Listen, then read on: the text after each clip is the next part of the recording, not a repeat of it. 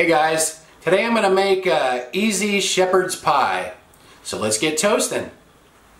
This is going to be pretty simple. I'm going to make it in my toaster oven. So I have some 90% lean, 10% fat ground beef. This was organic, so that's 1 pound. I think that was $8.99. It's a little pricier because it's organic, but was all they had. So I think by using the leaner ground beef, I don't have to drain it. So it kind of speed things along. You could probably use fattier ground beef, but it's going to be a little more greasy. Then I'm going to use instant potatoes for this and frozen mixed vegetables. So this is a 4-ounce package, and it says to mix them with 2 cups of water. So that is 2 cups of warm water I just got out of the faucet there.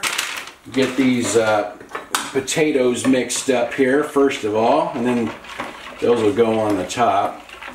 So I'll get those going first so they thicken up a little bit. I'm going to use this 10-inch cast iron skillet because it fits perfectly in my toaster oven. Bought this at Walmart for like $8. If you don't have one of these, you could probably use a baking dish. Probably like a, I'm going to say probably an 8x8 baking dish would work about right. And I'm just going to spread the meat out evenly across the bottom of the pan here.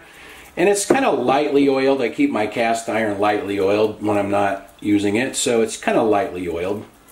If you're using a baking dish, you might want to just oil it a little bit on the bottom to keep the meat from sticking.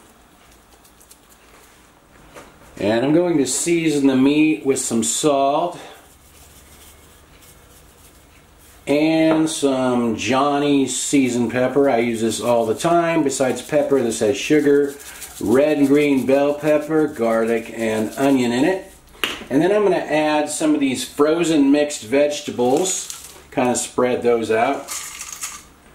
Okay, probably a little more. That's 1 cup, I think. Let's see. I think about 2 cups should be about right. We'll go with 2 cups.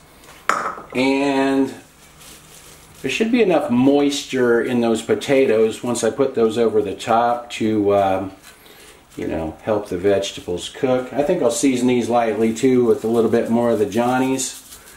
And I don't think these vegetables have any salt in them. Some of the frozen ones do, so you might want to check that, but I'll add just a little bit more salt as well.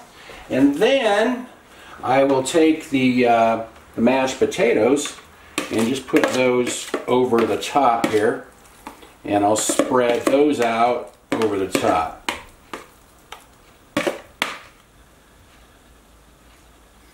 That looks pretty good. Now I'm just going to sprinkle a little more Johnny's on top. This has no salt in it, so just hit it lightly with a little more of the Johnny's seasoned pepper, and we're ready to get those into the toaster oven.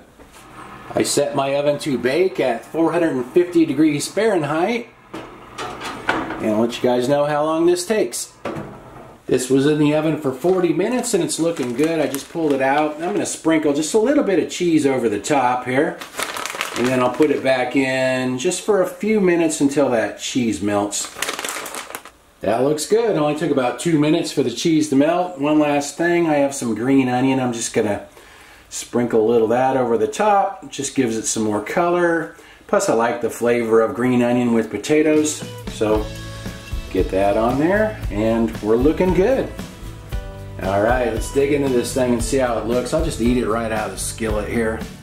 Kind of see how everything looks here. Kind of chop it up. Looks like the meat's cooked through there. And hopefully the vegetables are as well. Okay, I'll just kind of get a bunch of everything here and we'll try a bite. Alright, get a little cheese. Here we go.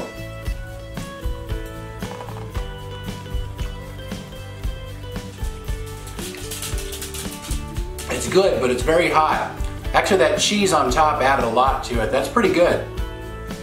Guess we better let Annie try it out. Want a piece of meat, Annie? There you go. She ate the pea first. Annie approved. I made that the other day to try it out, but I didn't have any cheese. The cheese adds quite a bit to it.